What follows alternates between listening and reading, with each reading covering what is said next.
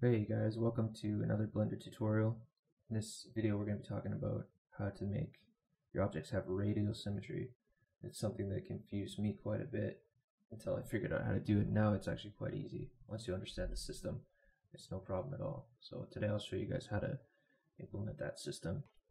So first thing you want to do is add your cylinder. Before you click away, just click here and you're going to want to adjust the amount of vertices we have on each end. So the system is basically like this. You got to determine how many segments you want to have. So let's just say we want 5 segments. And you want to determine the resolution that each one of those segments have. So let's say I want 10, resolution of 10 per segment. So there we go. We got 50 vertices. Okay. So let's just rotate this into place. Scale it down, make it look kind of interesting, and bridge these faces. Apply the scale and make it look really nice with some sharpen and some bevels and some weighted normals. Okay, so let's just scale that down a little bit. So remember that we had 5 segments here, so let's go ahead and select our segment.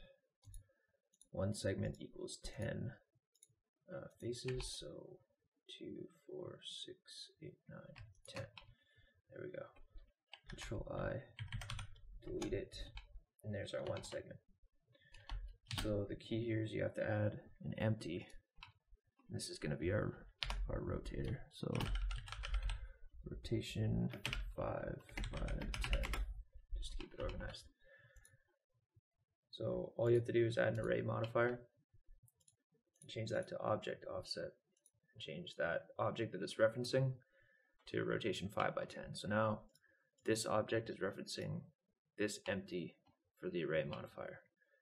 So if we go ahead and let's just put this at the top. We'll increase the count to 5 because we want to have 5 segments. Now the key is if we rotate this, you can see that all of our segments are there. Now you just need to figure out exactly the right amount to rotate your segment. And that's super easy. You just come to the object data and we'll just type it in manually here. So we're rotating along the x-axis and we want to rotate it 360 degrees all the way around, but divided by 5. And that makes our segment perfect.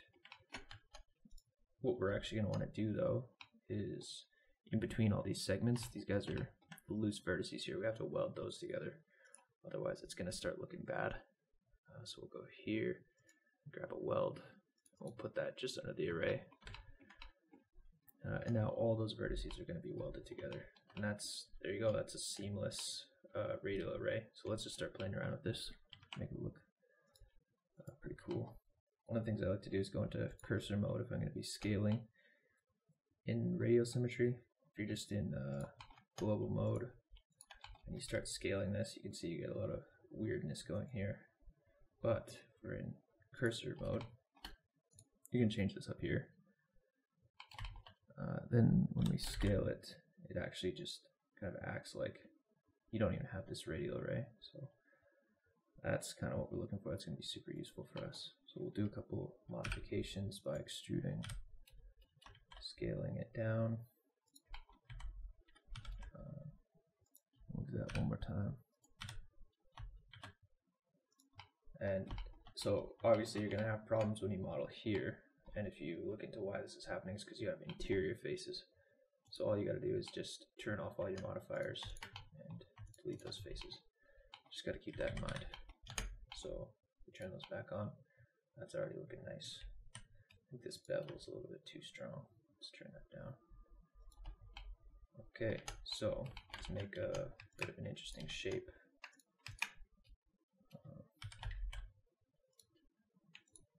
Try moving these guys up, and we'll select all these guys in the middle. Okay, and pass these changes to the other side. And bridge. There we go, that's already interesting looking shape, what we can actually do is bevel these corners and give it a little bit of a crazy bevel. Something like that. If we got some weirdness going on, I'll actually just weld these guys together. And just press 3 to clean it up. And transfer those to the other side. Okay, there we go. That's already looking nice, I think. So that's radial symmetry with 5 segments. Let's try it again. This time we'll do with 17. So just remember the steps. Cylinder. So if we want 17 segments, and what resolution do we want each segment? Let's say 6. It's good to keep your segment resolution, have that be an even number, so you can have kind of a nice even shape per segment.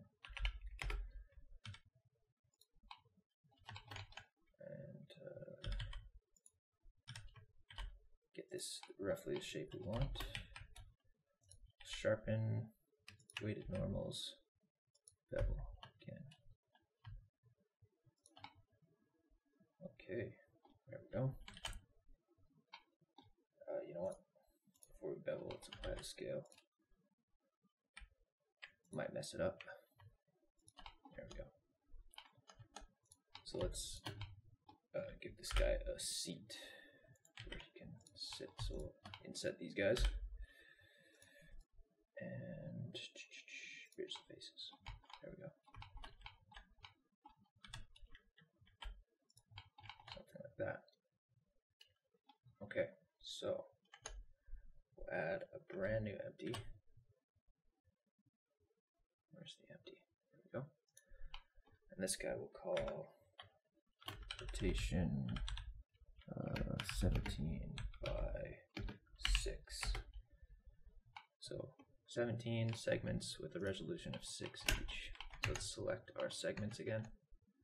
1, 2, 3, 4, 5, 6, 6.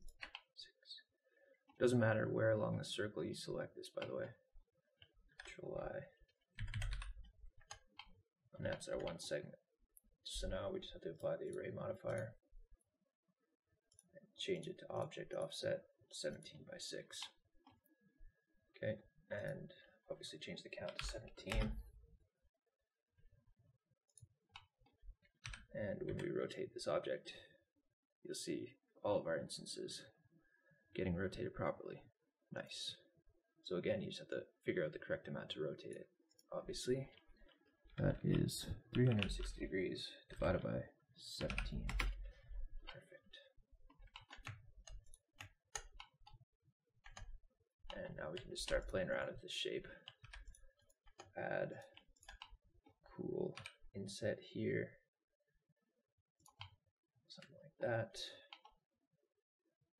Pop the array up to the top and delete the inside faces.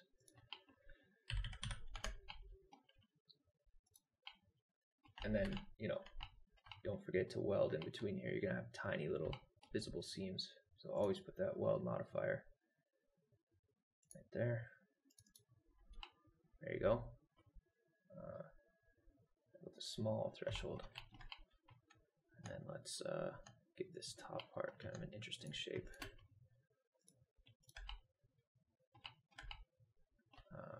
So make sure we're at cursor scaling. Scale that out a little bit.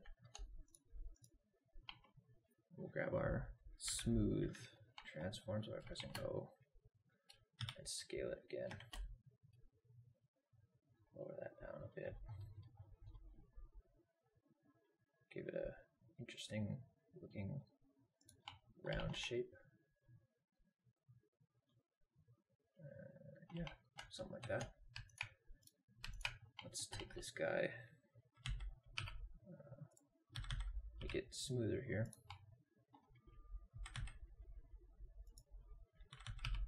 Make it even.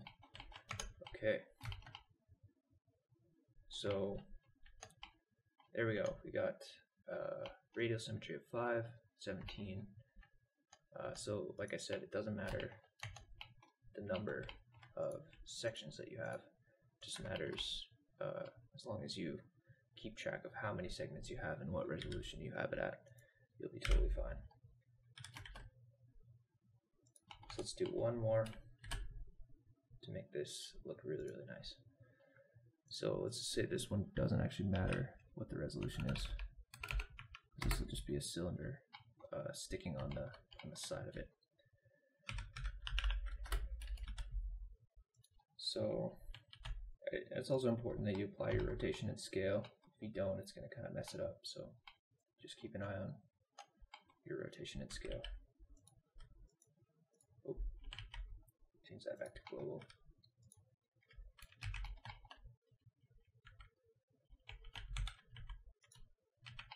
Put this into place.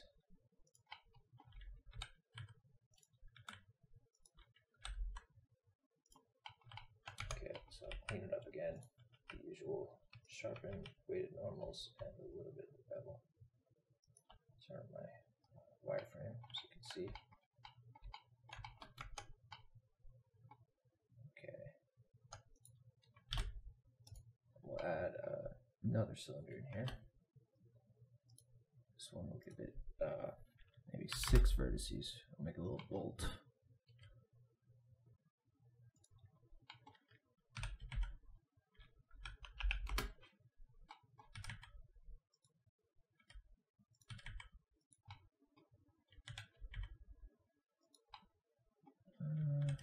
Yeah, something like that. And go ahead and select that other face. Inset, extrude. There we go. So simple bolt. So this one, it actually doesn't matter our resolution or anything. We're just going to use radial symmetry across here. And let's pick a weird number like 7.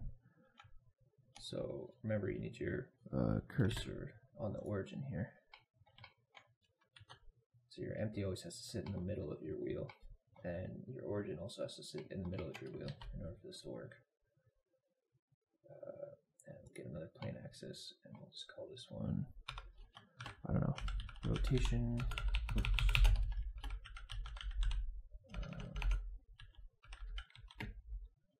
Bolts.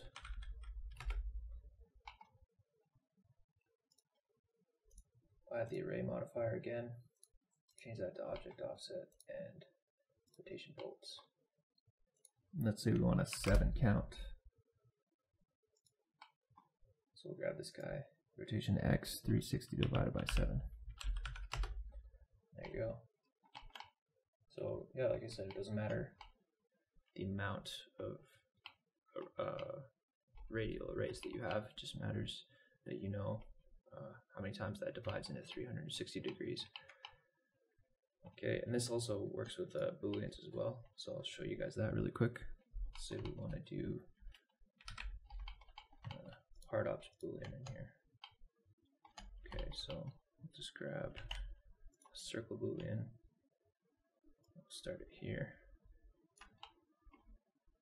and set that guy in. Okay, so you see that works pretty well. We can adjust this later on.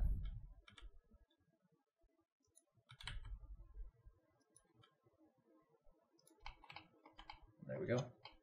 Got that same object that I showed you at the beginning really easily. And so the last thing you might want to do is actually just move this all as a group. Right now it's kind of tricky to move it all. You have to select everything. It's a little wonky. So if you want to move this all as a group, just add a brand new empty. We'll give it a different look, maybe the arrows, and we'll change the I think you can change the size here, yeah. Change this to 2, just so we can see it a little bit better.